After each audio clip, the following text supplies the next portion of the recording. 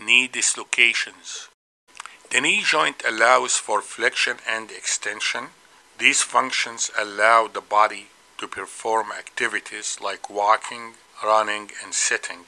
Knee dislocations occur as a result of violent trauma. The femur and tibia are not articulating with each other. The bones of the knee are held together by strong ligaments.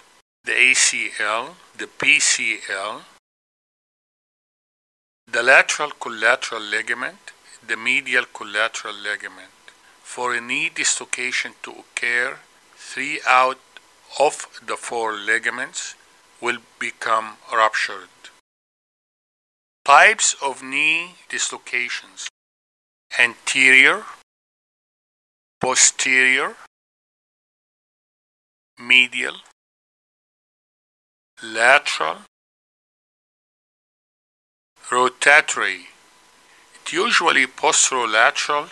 The medial femoral condyle will buttonhole through the medial soft tissue and capsule, resulting in a dimple sign. It's often irreducible. Posterior dislocation, dashboard injury.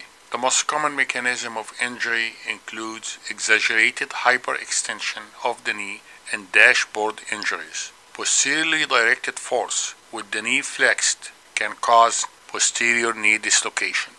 Anatomy of the peroneal nerve. The peroneal nerve is tethered at the fibular neck and can be injured.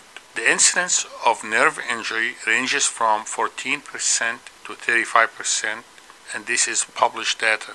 Anatomy of the popliteal artery. The artery is tethered proximally by the adductor hiatus and distally by the soleus arch.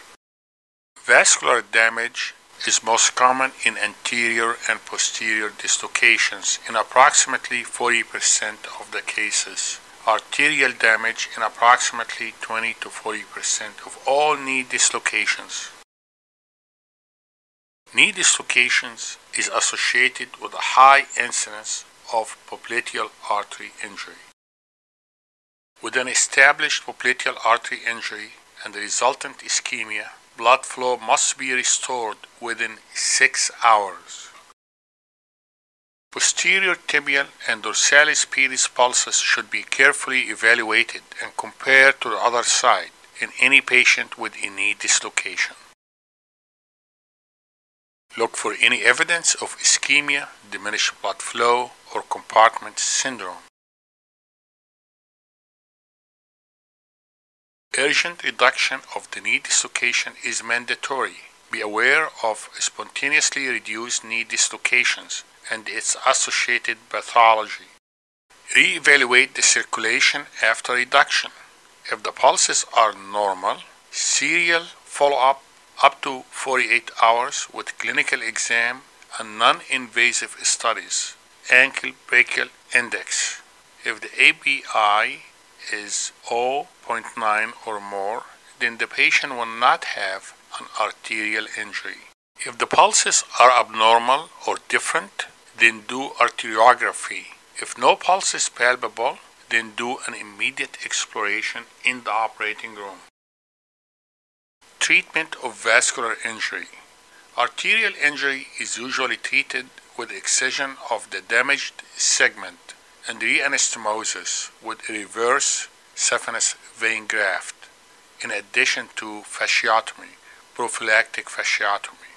Early surgery of a knee dislocation is usually done if there is ligament avulsions.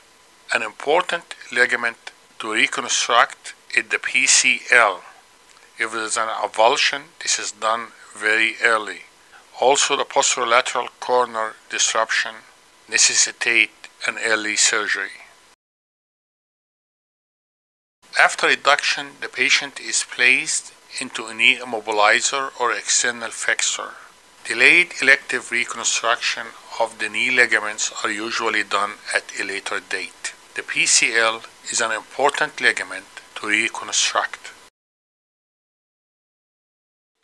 All my videos and this video is for educational purposes only.